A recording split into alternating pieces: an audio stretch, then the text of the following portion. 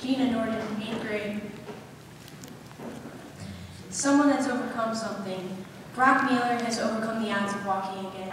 On December 24th, 2007, Brocke, his father David, mother Shelley, brother Elliot, and Elliot's girlfriend Hollis were all on their way to a church service in Wauseon when a 90-year-old retired minister ran a stop sign and plowed into the Mueller's SUV. This accident took the lives of Hollis, Elliot's girlfriend, and David, Brocke's father.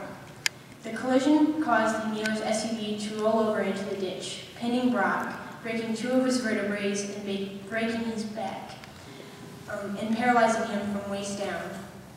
The doctor told him he will probably never walk again, and he may regain feeling at some point, but he will probably never move his legs again. She told him he has 1% chance of walking again. At that point, he had his mind set. He will beat that 1%. He will walk again.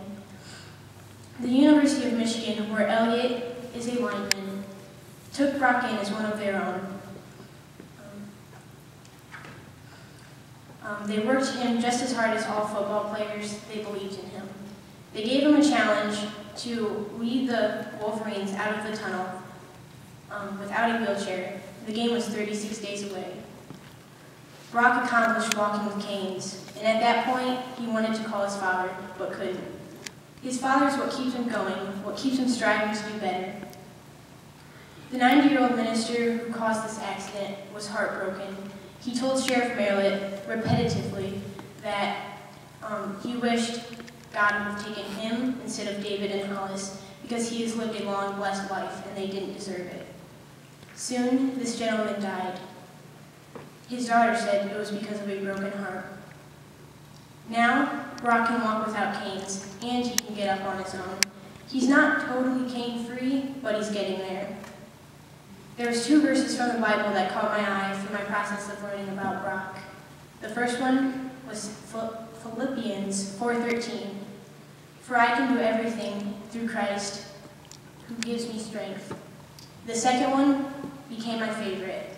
Mark 9:23. Never settle for what people tell you is possible. Strive for the impossible. Brocke is a big inspiration to me. When I feel like giving up, I just think of Brocke and it keeps me going. Thank you.